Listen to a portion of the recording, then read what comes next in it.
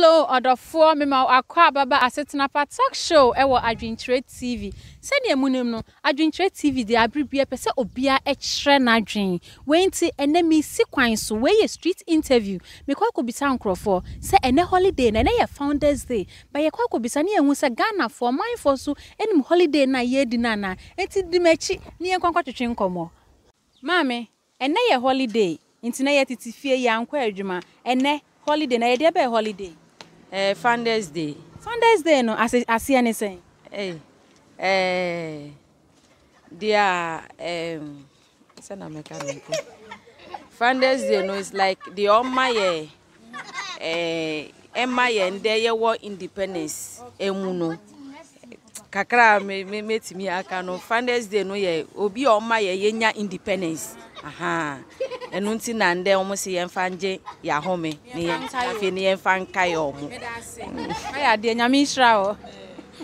Ene eye holiday nti ne yankwa adwuma. Na mbisa se ne holiday na ye de be holiday.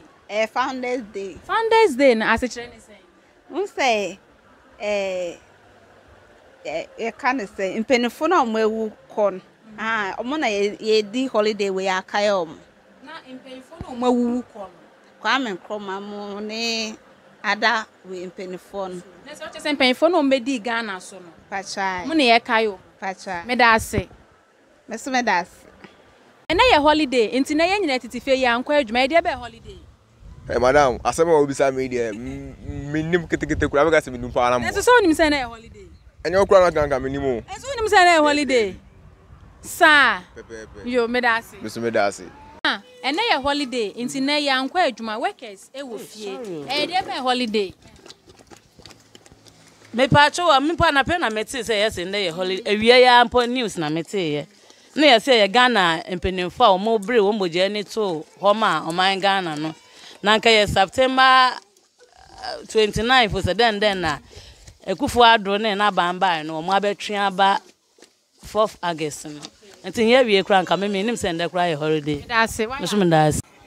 Ene holiday nti na workers etifie. Ene holiday na de be holiday. Pacha.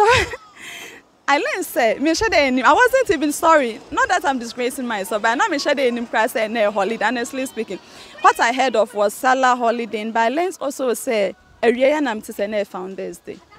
Founders Day na say anything. Okay, Founders Day. Hey, say hey, I would say it's a Founders Day. God, hope I'm not mistaken. Yeah, some Founders Day there. It has got to do with is it in nothing like independent ready. Hey, holiday nti ene workers wo fie. Ene holiday na de be holiday. Oh, me there to me ne there. Holiday ne there mfa me ho there ba me there me di holiday ansa na holiday aba. Aha. Nti se ne tie bia no de mfa. Me there sa me there me da sa beto me cause obi ambre bisika se na holiday nti menya den menje nti me holiday ne there me sada holiday workers wo fie e de be holiday. I guess holiday we there. Me nua be mama wakwa baba Adwentre TV. Me nua ba ne opese be sambe am ready. Okay. Ene ye holiday nti na workers tifie ene holiday na e de be holiday.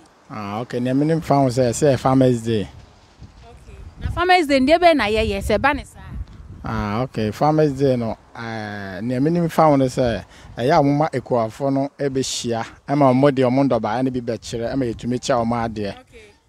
Nti ne menim found no. Me da say.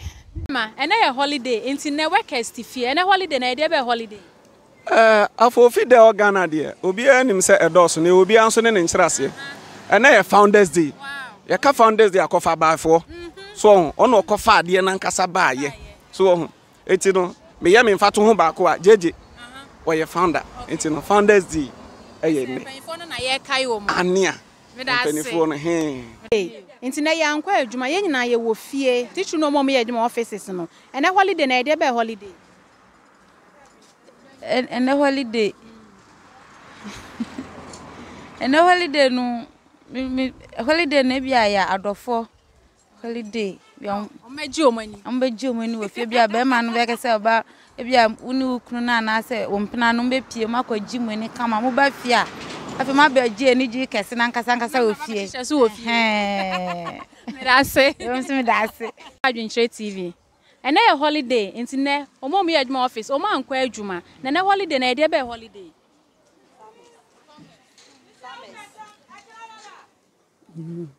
afa wani so medase ma ene ye holiday ene ye ankwa adwuma ye titifi ye be holiday ene ye Founders Day asekyerɛ ne se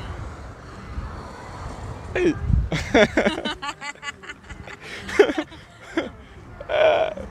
Founders Day dem shut down checking in meaning mom here and dem meaning asekyerɛ yo medase holiday nti obi ankwa adwuma holiday ye be holiday Pipacho farmers holiday. Pacho no asekyerɛ sɛn Adwumayɛfoɔ ekuafo ene yo obia holiday. No ahomeda mo gi o ma ahom. Mpacha. Medase. Mpacha so medase. Ma wakwa baba Adwenkyerɛ TV. Ye je so nya. Na apomo Adumara kwa. Ene ye holiday nti ene workers bebre wo fie o ma ankwa adwuma. Ene holiday ndi be holiday. Founders Day. Pacho Founders Day no asekyerɛ ne sɛn nipa mpenifo a omo ji man no esi ho mae omo na ye celebrate omo this day medase nti na workers etifie na holiday na dey be holiday oh holiday dem se dan chance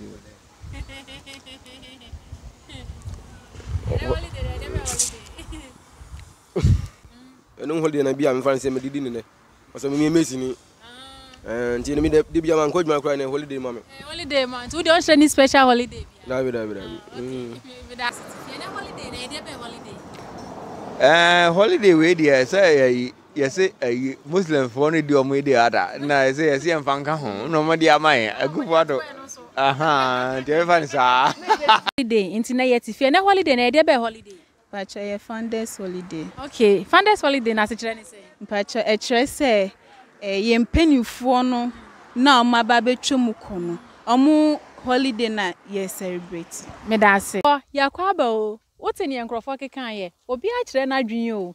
Minim sɛ wani agye. Ne yesere no wasere de ye anigye no so wani agye. Enti wo so kyerɛ wadwen e wo comment section no. Na so ma yehu se ene day no ne ntrase ye krampo ene sen medase esa brebra wunya ho na wo hwe Adwenkyerɛ TV de on sa Adwenkyerɛ nkwa na ye kyerɛkyerɛ wa ase aha ya ho to fie enti se waba subscribe na fe share video no do fo bi so nya bi nhwe na ono so on sere sa bye bye